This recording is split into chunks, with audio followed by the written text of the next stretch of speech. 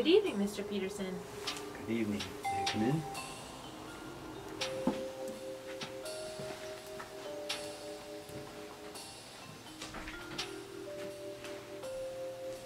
Could I offer you something to drink? No, thank you. I'm here to discuss your husband's case. Of course. Have you found his killer? Not yet. I have a few more things I need to ask you. I need to gather some more information about the last few weeks. What do you need to know? Was your husband acting differently in the days before his murder? Not that I noticed. Is there any reason he might have been fearing for his life? Not that I know of. He got accident insurance 2 weeks before his death. Why? We were told it was a smart thing to do in case of an accident. Harold was the one that wanted it. 2 guys from his work ended up in the hospital in the same week. He wanted to be covered in case anything happened to him. You see, I don't believe that. Excuse me? I don't think it was in case of an accident. I don't think it was his idea. Is that so?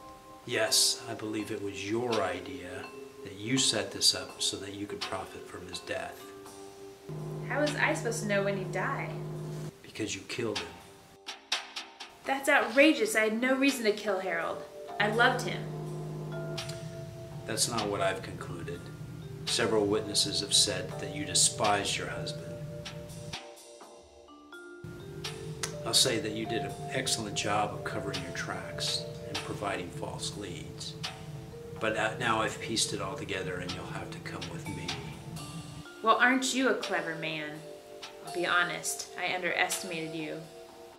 I didn't think you would be able to figure it out, but now that you have, you've left me with no choice. It's a shame, really. I didn't want to have to kill you. Is that the same gun you used to kill Harold? Yes, and I find it ironic that he was the one that purchased the murder weapon that was used against him. And now the same one will be used for me? Yes, but first, who else knows about your findings?